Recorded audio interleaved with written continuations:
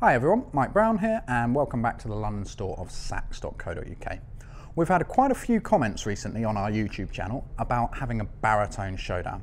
So I'm lucky enough this evening to play through this rather gorgeous selection of baritone saxes for you and hopefully give you an idea of what they sound like and what's out there.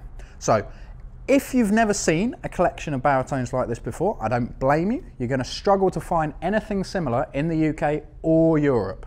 We've got a lovely range going from student saxophones all the way through to professional pieces. For example, I've got Jupiters, a nice American brand.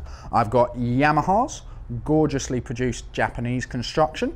We've got Yanagisawa, a rival Japanese brand as well, slightly different voice but equally great horns. Or we've got our own brand, Sakuzu.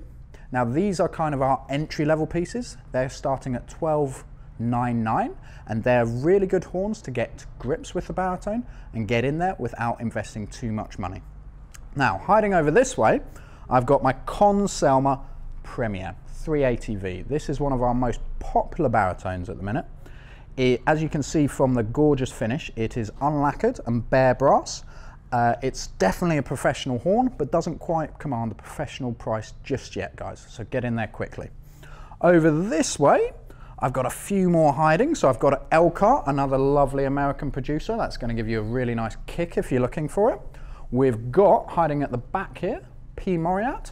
So they're going to work really well in small band jazz and big band as well.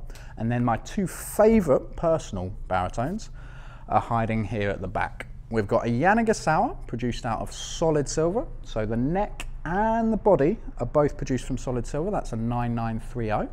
And then perhaps my favorite, and I'm a little bit biased, is the Selma Paris Series 2, which has a gorgeous sound, a beautiful spread, and enough punch when you want it.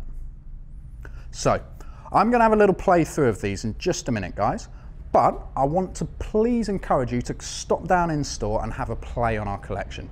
Even if you've never played the baritone before, what myself or one of my colleagues will get you set up on a mouthpiece, we'll give you some tips, and you can just give it a go, see how you get on with it. I hope you enjoy my playing.